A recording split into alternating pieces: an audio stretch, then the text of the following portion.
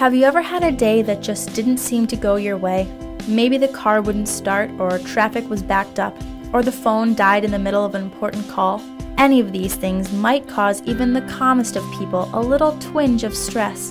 And for some, they might make the rest of the day feel completely out of control. But why? Is there something about the way our brain is wired that can sometimes make stressful situations feel even worse? According to Dr. Rick Hanson, the brain is constantly working to meet our three core needs of safety, satisfaction, and connection. And here, he explains one reason why we feel stress when these needs aren't being met.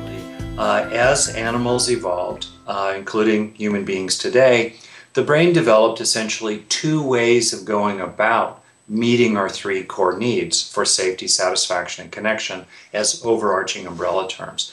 On the one hand, when there's a basic felt sense of those needs being met in one's core, in other words, a basic sense of safety and satisfaction and connection, the brain defaults to its resting state, an equilibrium state, a sustainable homeostatic condition in which the brain directs the body to repair itself and refuel itself and recover from bursts of stress.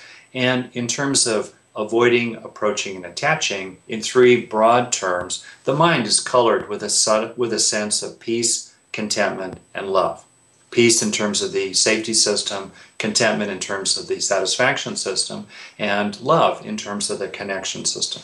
Okay, that's the good news. I call that's the responsive mode of the brain, a term that I and others have used, and I think of it as the green zone. Okay.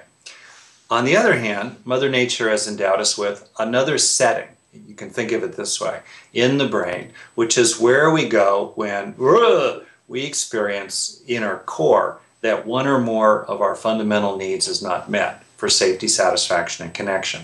Then the brain fires up into its fight or flight stress response mode, or it goes into an intense freeze mode of immobilization. That's the red zone. In that red zone, which is not meant to be sustainable at all, it's a brief burst. In the red zone, the body burns resources faster than it takes them in. Bodily systems are really disturbed. There's a fundamental sense of deficit and disturbance, and long-term building projects like strengthening the immune system are put on hold. And in terms of avoiding, approaching, and attaching, in three broad terms, the mind is colored with a sense of fear, frustration, and heartache. There's a technical term, you know it I think, of allostatic load. The idea that repeated red zone experiences gradually accumulate a burden on physical health as well as mental health, and certainly just everyday well-being.